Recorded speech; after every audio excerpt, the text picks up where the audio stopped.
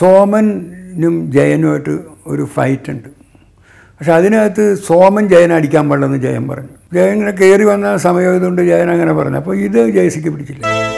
100ഓളം സിനിമകൾക്ക് വേണ്ടി തൂലിക ചലിപ്പിച്ച കല്ലൂർ ഡെന്നീസ് ഒരു കഥ പറയുകയാണ്. അന്ന് എഴുവണ്ണത്തകരൻ്റെ പാട്ടെടുക്കാൻ വേണ്ടി മദ്രാസ് AVM സ്റ്റുഡിയോയിൽ ജൂനിയർ ആർട്ടിസ്റ്റായി വന്ന ആ പെൺകുട്ടിയായിരുന്നു പഴനിയിൽ ഭിക്ഷക്കാരിയായിട്ട് ആരോരും പവരില്ലാതെ അവിടെ ആ മഴയത്ത് മരിച്ചു വീണത്.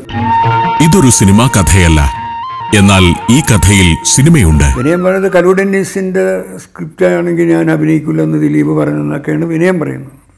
ദിലീപ് പറയുന്നത് ഞാൻ അങ്ങനെ പറഞ്ഞിട്ടില്ലെന്നാണ് പറയുന്നത്.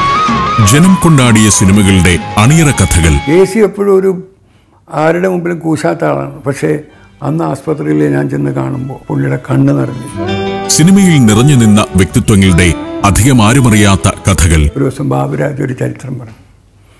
ഞാനിവിടെ ഒരു കൊച്ചിയിലൊരു കൊലക്കേസിൽ പ്രതിയായിട്ട് ജയിലിൽ കിടന്നിട്ട ആളാണെന്ന് കേട്ടപ്പോൾ എനിക്ക് പേടിയായി.